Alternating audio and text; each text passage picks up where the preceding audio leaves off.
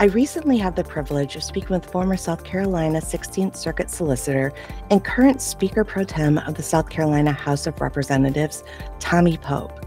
Pope rose to national prominence for the prosecution of Susan Smith in 1995 for the drowning death of her two young sons, a case that captivated the nation's attention.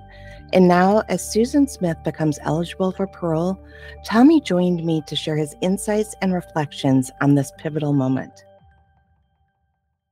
I mean, it has been almost 30 years since the Susan Smith trial. Sure. And, it was when she went to trial, I believe, Gleam in Daddy's eye. I would know I was a junior in high school. But it was one that I followed. But, as 30 years passed, I have two kids now, and it gives you a whole new perspective on the crime, Yeah. and just it makes you think more about, what actually happened. And with the parole hearing upcoming, I'm looking back at this and looking back at, the crime, the investigation, the trial as a whole, and it was fascinating. So I'm really excited to talk to you about this as, the solicitor who led that prosecution.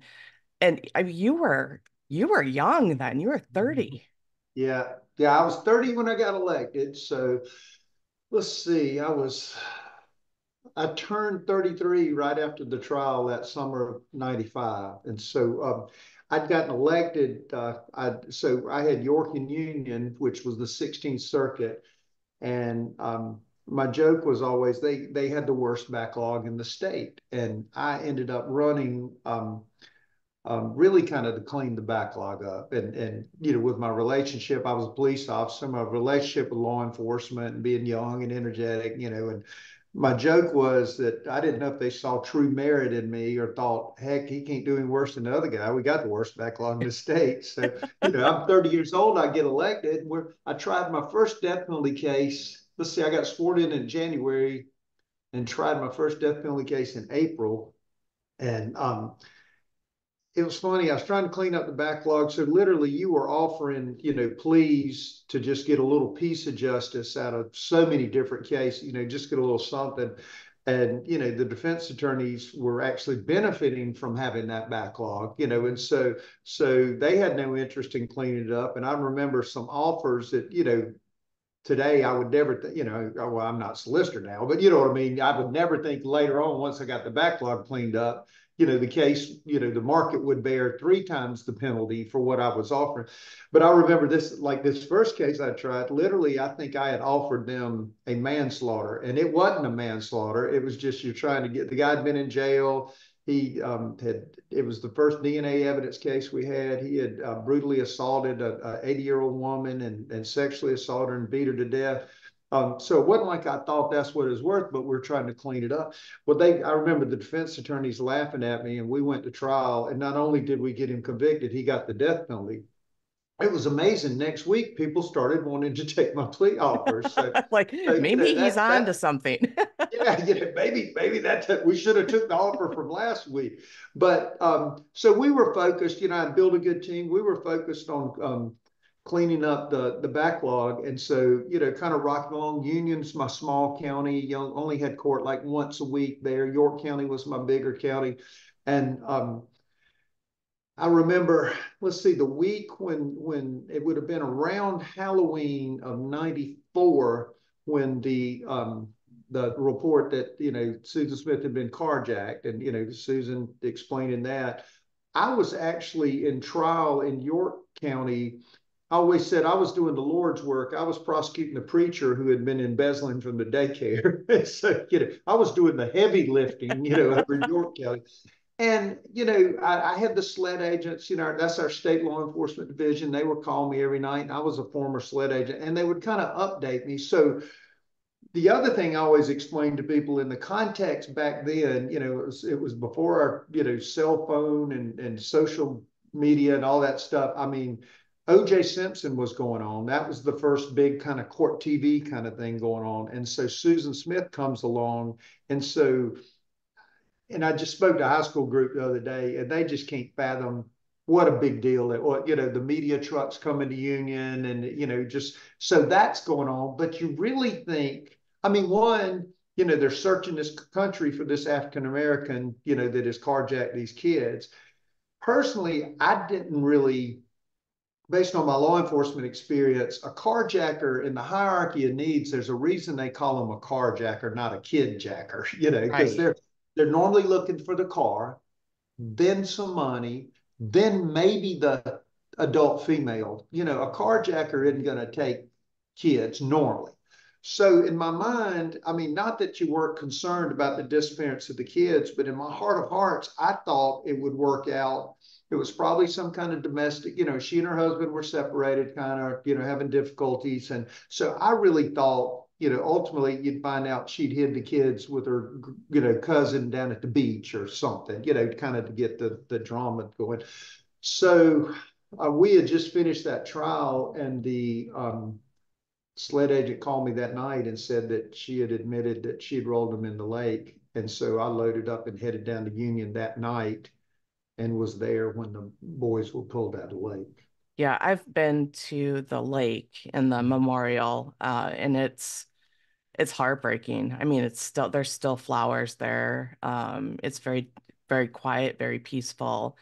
But I mean, her confession, I remember this story vividly, and her confession kind of changed everything. How did that impact your approach as a prosecutor So I'll tell going you, into this it? is this is probably, kind of the 30,000-foot view. So when I, you know, took on the case, I sought the death penalty, and as an aside, I credit the defense, but in my mind, I consider Smith an unsuccessful prosecution for me because I was, seeking the ultimate punishment.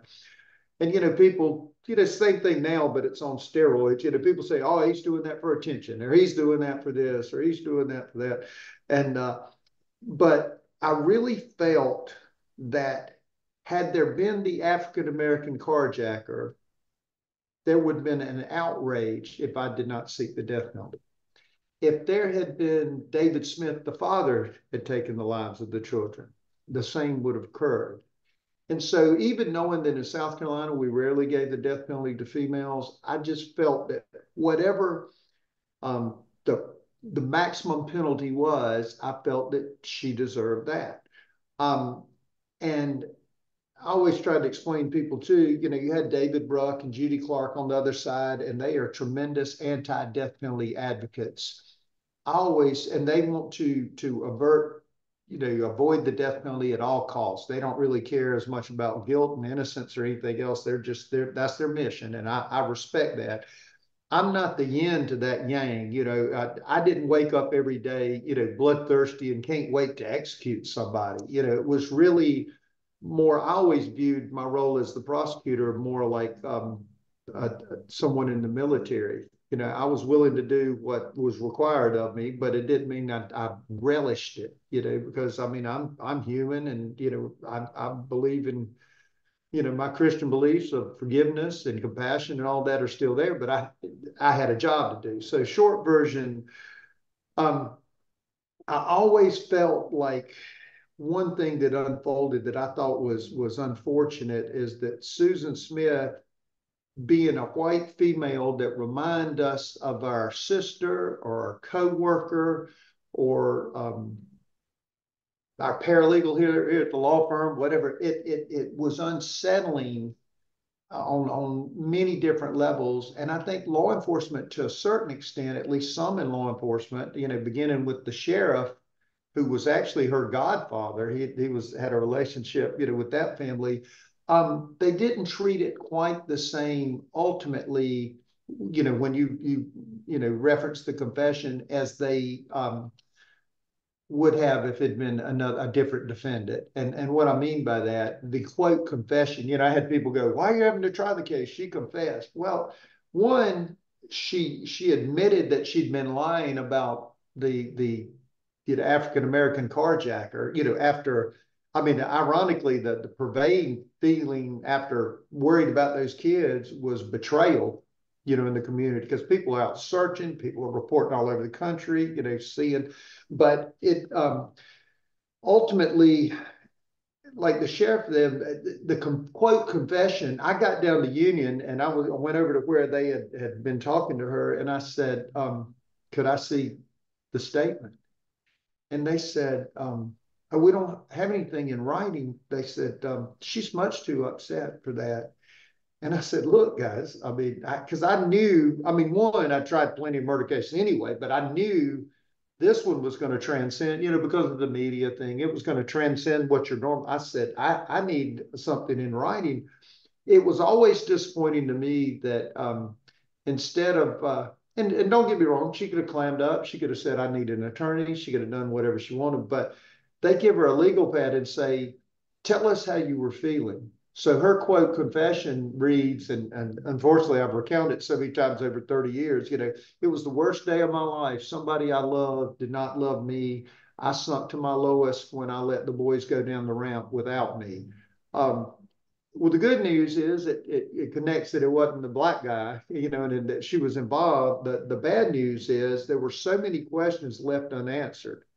If you were confessing now and you had told me you shot JR, I'd be going, okay, and then what'd you do? And then what'd you do? And then where did you get the gun? And then, but even when we went back to testing the vehicle, the best we can determine is she literally got out of the car and then let the emergency brake, reached in and let the emergency brake down. So, there was a claim of a botched suicide, but to me, a botched suicide is I'm rolling down the ramp and suddenly realize, I can't do this. And I slam on brakes and I get us all out or back us Right. up or whatever. She wasn't wet when she showed up to the house. So, um, there was some concern from like you said, the confession that she was treated a little different. And then when we got to the courtroom and I'm putting up what would normally be my witnesses, like the sheriff, it's tough when they're favorable to the other side, kind of from the beginning. They didn't want me to seek the death penalty. David Right. Smith was the one that stood by me in that regard.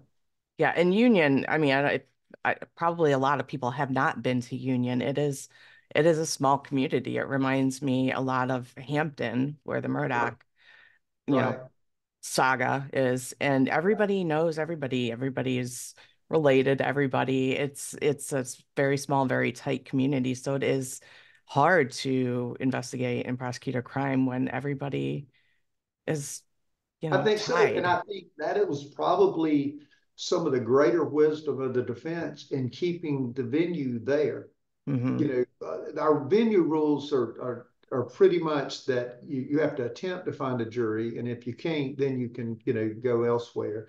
And again, prior to that, I had tried. I mean, the first death penalty case you and I were talking about before we came on, I had the jury came like out of Greenwood. They tried to find a demographic similar to York and brought the jury from Greenwood. So there was some precedent for that. The difficulty for that too, as an elected prosecutor, I am forced to say that the people I represent cannot be fair and impartial. So that's a little bit of a tricky one. And so, I mean, we seated the jury, and the truth was, I even had the chief of police's wife was on the jury. And again, it wasn't that definitely here is a two-part trial. It's the first, it's bifurcated. So the first part's just about guilt, which Hmm. keeps out a lot of it, evidence, like of the true nature of the crime, the nature of the defendant, because it's, can you prove they did it or not? And then the second phase goes into the victim impact and all that stuff. And so ultimately, that jury, I truly believe, um, did a vote that probably transcended the appropriate punishment for Susan and went more to what is the best way for that community to heal. Because if you can imagine, like you said, the little small town inundated, again, I don't know if nowadays with the technology, I don't know if Hampton, County or, was better or worse, with the media onslaught, but like I said, back in the old days, they had to drive full-size media trucks, and Right. with generators and satellites on top and all that stuff. But I think the jury at some measure, and certainly not speaking for them, but in observing it, I think they felt that given life probably gave some closure. Plus, I'm going to see Susan's mom and dad at the grocery store and all that stuff. And so, and be, those 12 jurors carried a heavy burden too. Yeah.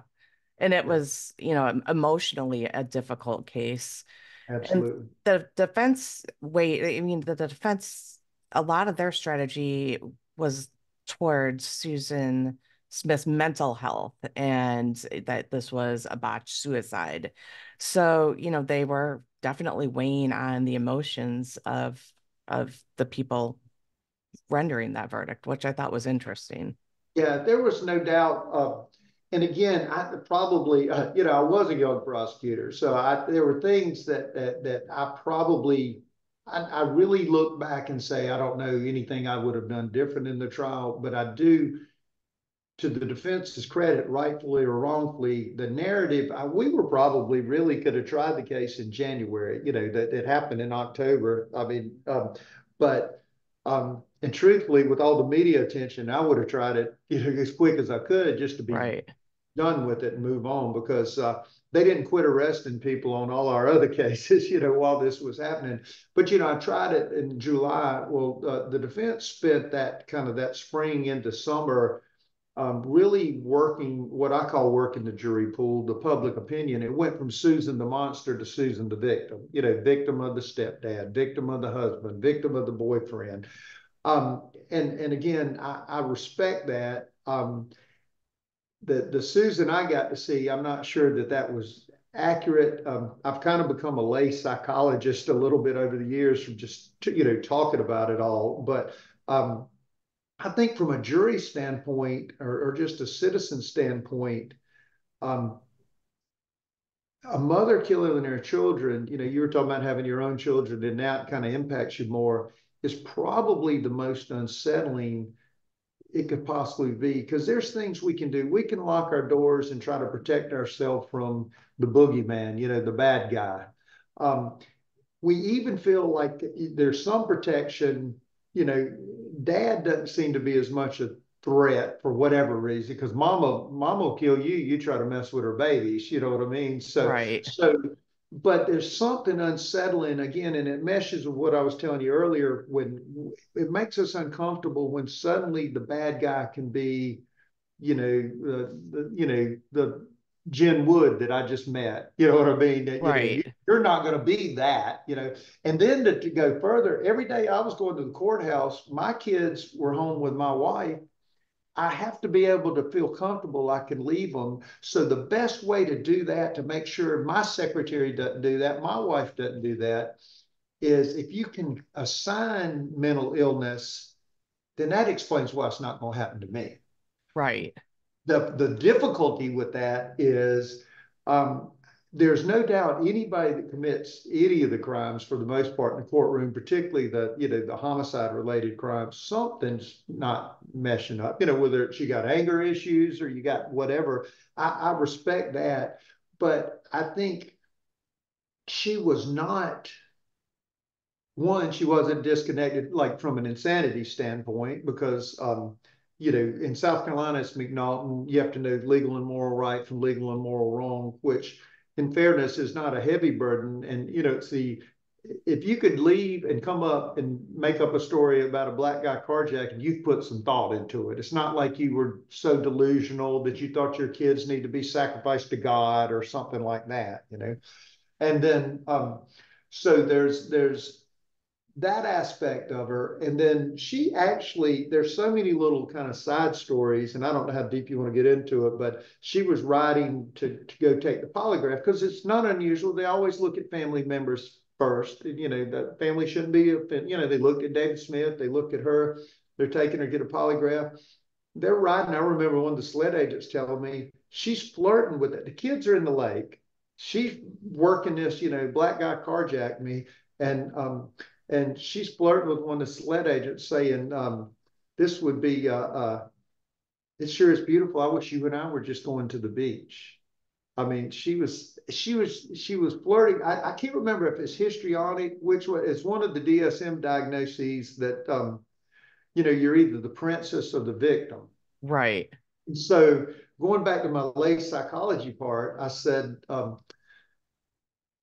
you know, she had this letter from Tom Finley that said, it was kind of a Dear Jane letter, Dear John letter, whatever, that, he'd had his fun with her, but, they weren't going to be together. And she was all in love. He was going to be the prince that was going to take her away. And I think, and he said, I'm really just not ready for children. Well, that was the coward's way of saying, it's been real, friends with benefits, but we're moving Right. on. This is getting too serious for me. Right, right. I've had my fun. I'm moving on. So I think she really believed that if she didn't have those kids, that she had an opportunity with him. I mean, she literally was wearing his Auburn sweatshirt the night she shows up at the house, the night she killed the kids, when she claimed the carjacker there. And she's wearing Tom Finley's sweatshirt. She told David Smith, where they're having almost like a vigil at the house, where they're waiting to hear what law enforcement could tell them when they're looking for the car, that Tom's probably going to want to come by. Actually, the raw footage I have of the first statement she gave, it was WSPA out of Spartanburg. And it's she and David Smith, and they called him to the house. That's the house she ran to right there at the entrance to the lake. And the camera lady, the anchor person is saying, all right, so what we're going to do, well, I'm going to ask you your name and everything. You know how they say right before they Right. turn on the camera. And right before the light comes on, she looks at David and kind of giggles like, we're going to be on TV. And of course, David's like this, like deer in the headlights, and she rolls through her story about how being a carjacker. She enjoyed that attention. Again, not saying that's not mental illness too, again, whether it's histrionic or whatever, narcissistic, whatever, but she was focused on what was best for her. Best I recall, her wedding album and wedding gown were in the back of that car too. So everything but David Smith that would have taken her marriage away from her and given her Tom was kind of bottled up in one thing. And I put some thought back to my lay psychology degree I have now, is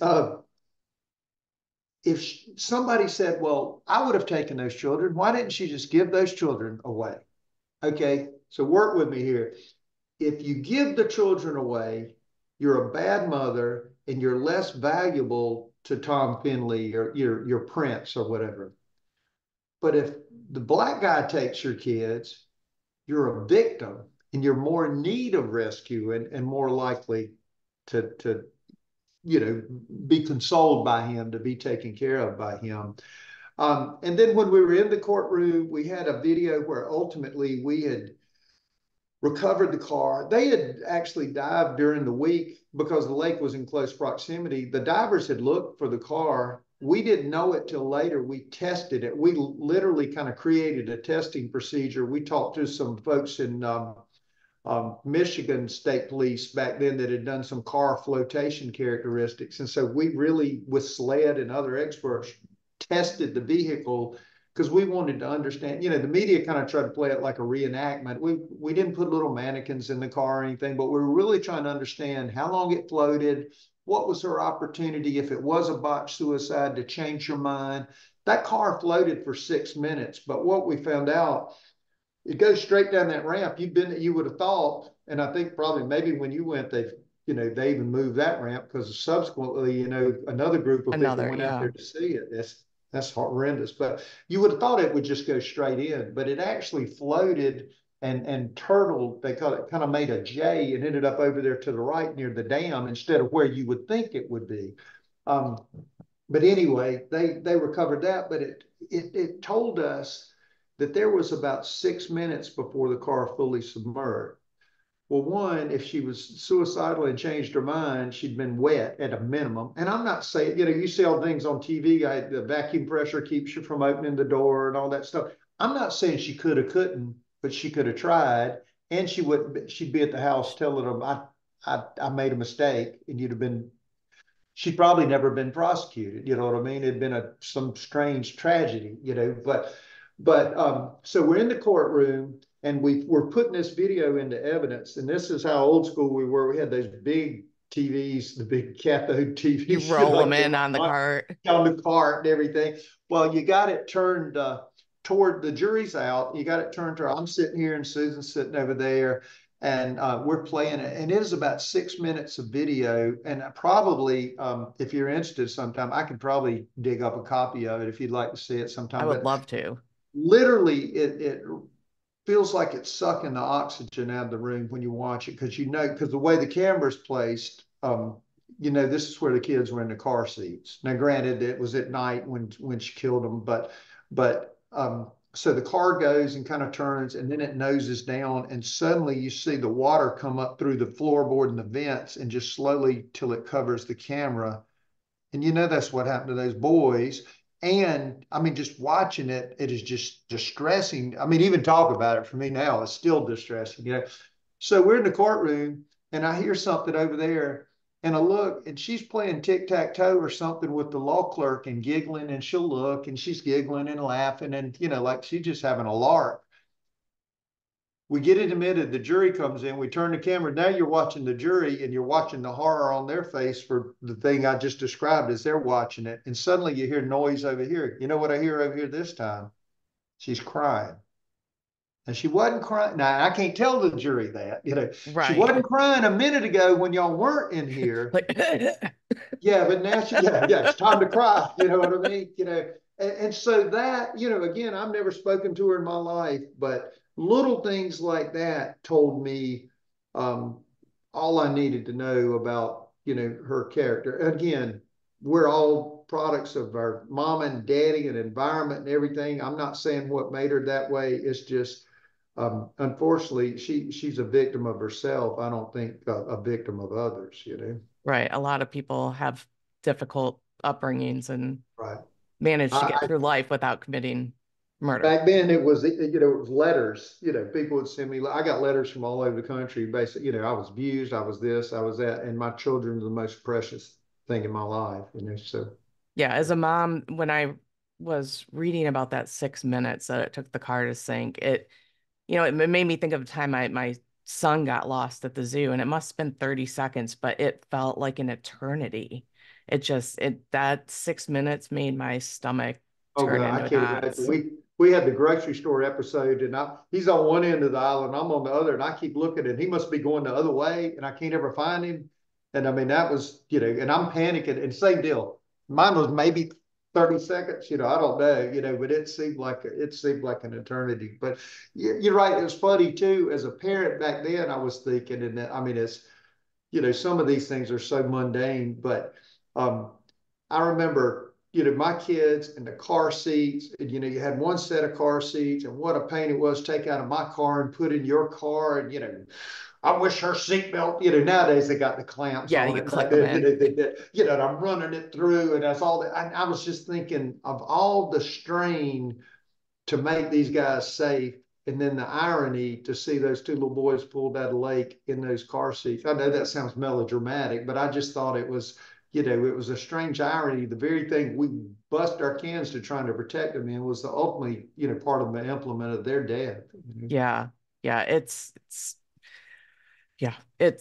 that was something when did you play that during the guilty phase of the trial or the death penalty phase? The penalty Okay. phase. Okay, so like I alluded to earlier, and if I'm repeating stuff, I apologize. But the penalty phase is you have one aspect is called pain testimony. It's ironic, it's PAYNE, but it's really the pain, the impact on the Right. family. Another thing goes in is the nature of the crime vis-a-vis, and again, I kind of used it for two things because so I'm kind of showing her character because it all got out of sorts. Like I said from the beginning, the sheriff, their whole goal was to win it in penalty. So the sheriff is not even answering questions I'm asking, I'm saying, and then, trying to get investigation. She goes, Susan was so upset, or what? Well, that's not what I asked you, but it's my witness. How do you undo Right. that? How do you? So they had already planted the, poor Susan seed, one, before we ever got a jury, but two, in the guilt phase. And so, I mean, but the jury came back and found her guilty. And it's, you darned if you do, darned if you don't. Everybody said, you got a confession. I wasn't very hard or whatever. And David Bruck came up to me during the trial and he said, you know, because people laugh. I'm old school. I'm famous for my trial notebooks. I'll come in there with 100 because I want a piece of paper. I don't want to worry well, back then you didn't even have half the, the computer had been bigger than the notebook back The then. table. But I always had these notebooks, and David Bruck said, well, kind of tongue in cheek, he said, we pretty much abandoned the black guy did it defense. And I'm going, well, just in case you hadn't, that's what this notebook's about. I kind of prepared for each one of them. But so really what I was using it in the penalty phase were two things. One, well, even before the trial, I just wanted to know how long it took the car to sink. Because if you're telling me botched suicide and that car went straight down like a rock as soon as it went in the lake, I'm at least a little more amenable to what you're telling me. Number two, though, knowing the whole deal, and I can't even remember without going back and looking at her statement, maybe she said something about letting the handbrake down, but there wasn't the step-by-step detail, like I said, that you would expect if you were interrogating, if I had committed the crime, and you'd say, then what'd you do? Then what'd you do? Did you do it with your left hand or your right? Did you do this? But somehow we knew the brake was down. But my whole point is that was such an intentional act versus, because I even played through my mind, okay, she's committed suicide, she's freaked out, she's nervous, then she changed her mind, she can't do it, she doesn't want to kill herself. She bails out of the car. Well, then her clothes had been torn and she'd been skinned up, going down that ramp. There was none of that. And so again, almost filling in the blanks backwards. So one, that thing told me it sank 6 minutes. It didn't mean, as I said earlier, that she could have automatically rescued her, but it sank. I mean, it floated a while like this, when I think there's a heck of a good chance, before you get the pressure on the doors, that if you changed your mind, I guarantee you I'd have been in the car if it was Yeah. my kids. You know what I mean? Even if I'd had, whatever brought me to do it, I'd have been in the car if I'd come to my senses and done it. So that was in the penalty phase. And then also, to a certain extent, it showed the nature of the death. When I said I mean, the horror of how those children would have died. And it's funny, if you go back in her statements or what she says, I mean, even that first statement on video, she's talking about, when the black guy says, she said, well, let me get my babies out of the car. And he said, no, I don't have time for that. And she said, and they were just crying. I bet they were, but they're crying because mama's got out and left them. I bet she heard them crying. I didn't say this, jury, because I can't do, I bet. Yeah. What I mean? I I can't think speculate, probably. Right. Right. But I can't imagine you wouldn't hear those kids crying for 6 minutes. I mean, just from being scared and in the dark, because the jolt when it first hit the water had to be something, But so ironically, when you see her statements or, watch the videos, different things she said, like most good lies, it's probably laced with enough truth. She really, when she's closing her eyes thinking, I don't think she's closing her eyes and reliving. Right. Right. Yeah. Shit. Yeah. That 6 minutes, it still gets me. Yeah. My Do chest is tight now. I'm all jacked up I now. know. Did I mean, so she received two life sentences, not the death penalty. I think that's correct. Yeah. Yeah. And she is up for parole after almost 30 years. 30 years. So in 1996, the law changed and life became life, and it really meant life. Right. At that point, life did not mean life, and the case law was such you could not tell the jury because parole eligibility was speculative. In other words, she's eligible now. Maybe she gets out this year, maybe she doesn't. So the law, in its wisdom, had decided the judge had to instruct them, you're to take life in its plain and usual meaning. And it seems, as best I recall, there was jurors that spoke maybe after the fact that said that they just felt like that her being in prison, reflecting on what she had done, was a better punishment. And again, we talked earlier about, I think they probably did the community a favor. There were so many layers to that. But for the ones that believe that, I mean, that's kind of my argument for continued incarceration. One, I think she's clearly exhibited, she's thinking about Susan, with the relations with the guards Yeah. and all the different stuff. Right now she's got, supposedly several guys that want to marry her when she gets out. And, there's somebody for everybody out there apparently, Lid but, for every pot. yeah, that's a good one, but so I think her conduct, at least to the extent that the jurors' wishes were for her to, I think her remorse is for Susan, not for Michael and Alex. Yeah, I mean, looking at her SCDC records, the programs that she's taking, the betterment programs that they Right. offer, those didn't start until 2015. So 20 years into her Yeah. incarceration as So her it's kind of time to paroles. get ready. Yeah. Right. Maybe I better Yeah. do something, make myself look good. Do Yeah. you get to speak at the parole hearing as the form? Ironically, over all these years, I don't think I have ever gone to a parole hearing. Um, I normally, back when I was the solicitor, and I think Kevin Brackett, my deputy who tried, was, on the case with me, and I think he goes to some, but normally I've had some standardized letter that was some variation of, I believe in truth in sentencing. That's kind of the Hmm. way and that, the jury gave life, they believed it to be life. That's what it ought to be. Um, if I'm needed this time, it's a tough balance because again, I try to be fair in my prosecution and not be vindictive. Right. Um, by the same token, um, one thing we hadn't really talked much about was David Smith, the father. Um, so when I go down to Union the first day, and again, stop me if I'm repeating any of this stuff. I've been telling it for 30 years. Yeah. So, you know what I mean? If I tell you something twice, I apologize. Um, I told the sheriff, I said, I need to go meet with the family. I want to just introduce, so they'll know I'll be handling the case. Because I always explain it's the state versus Susan Smith, not the victims, but I want to keep their interest in mind. Well, so sheriff takes me to this house, and the first person I see is Bev Russell, who was the stepfather of Susan Smith, the one that allegedly molested her.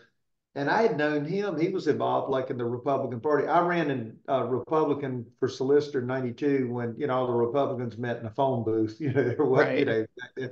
And so I knew him and I said, well, what are you doing here? I thought it was almost like a funeral visitation. I thought he had just stopped to see the family. And he said, no, I'm Susan's stepfather. And it suddenly dawned on me the sheriff had taken me to Susan's parents' house, and I'm the guy that's going to seek death against your daughter. And who I was looking for was David Smith. Well, they didn't think much of David. So, he wasn't there. But I mean, that's where I really realized how, off the deep end the sheriff was in her camp. But he took me there. And so, I kind of tap danced through that, introduced myself. It was just extremely awkward. Her brother, her mother, and I'm basically the bad guy in this scenario. You're Right. not going to blame your daughter, and so then I finally get him in. David Smith, of course, instead of being in the fancy neighborhood in Union, lived in a little apartment somewhere. And and I told the sheriff I want to talk to the father. So sheriff didn't even get out and go in. He just sat in the car and sent me. And he said, it's the top apartment up there. And I went, and David was there by himself, and he was just devastated. And I mean, again, I take it all the way back to that first video when if somebody told me somebody just got my kids, and then the double whammy. He for what 9 days he thinks his kids are carjacked, and then he finds out his wife did it. Right. And, I mean, I don't even know, how he kept it together. And so he and I became close on my journey, because again, I felt like whatever if the maximum punishment was 15 years in South Carolina for that homicide, then she needed the maximum, whatever it was, again, to break it a little bit from pro or con on death penalty per se, whatever the maximum she needed. But he stayed with me during that entire thing and was supportive. And I remember that there came a point where they were deciding whether cameras would be in the courtroom or not. And by the time we got ready to try it in July, it had turned from Susan the monster to why am I prosecuting, poor Susan? Well, they didn't get to see David Smith and what I knew all the time, and I couldn't ethically talk about it. And so I remember when it came down to cameras in the courtroom, I thought, um, I'm kind of darned if I do, darned if I don't. Yeah. Because if I say I want cameras, I'm a glory hound. If I don't want cameras, I got something to hide. But I always tell people that when David Smith testified, that I wish there were cameras in the courtroom then, because anybody that wondered why I was doing what I was doing in that case, and this is selfish on my part, if they had heard him testify, they would know. Because in a death penalty case, the tact I normally take is basically I bring your loved one back to life. In other words, I brought those two boys back to life and talked about the good times and the swing sets and the sliding boards and not wanting to take a bath. We always thought that was an irony. The boys hated the tub, which was kind of sad and tragic. Yeah. And that I think it was um, Michael that he couldn't say 101 Dalmatians, he would say 101 Diametrons. And what happened is David, the way I'd always do it is like, if you were telling me about your kids, and I just would kind of casually do it. We didn't overdo it. You didn't rehearse it. And but I would prepare you. I said, so basically I want to talk about the good things. I want to honor their memory and talk about them. And then I'm going to bring you to the facts and what you heard, and then kind of come out the end. And rarely would we rehearse it. But anyway, so I do that. And so basically what I'm doing is bring your loved ones back to life and then taking their lives again, because you're taking them to the point. You remember the night you got the phone call, and you remember this. It was just excruciating. I was about to burst into tears, and I'm not allowed to do that. And by the time he got through, I don't know if there was a dry eye in the courtroom, but um, the defense was wise enough not to ask him a single question, But going back to selfishly for me, if they had seen that pain and that anguish, they would know. Nobody would doubt, that it really wasn't about. He brought it back to Michael and Alex and the pain, not about poor Susan, And so it was a tough one. Yeah. And I imagine he's part of that process when it comes to Pearl. I would believe somebody, folks over the years have always asked me, and I've talked to him from time to time.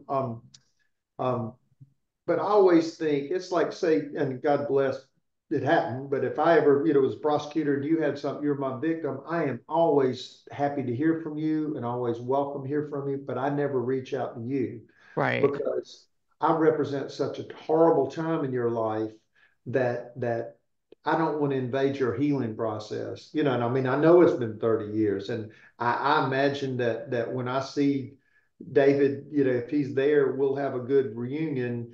But I never reach out to him. I think he's got two, which I'm assuming would be grown daughters now himself. So Yeah.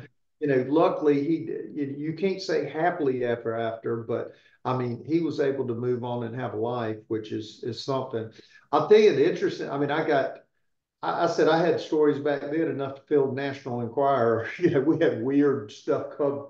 It was when David, this wasn't the one I was going to tell you. David Ruck comes to my office in York, and I had a bunch of these old, like English sketches of barristers in the courtroom, and they're bolted. I say bolted on the wall. They're hanging somehow, but it was like with some screws, not just your little hook or whatever.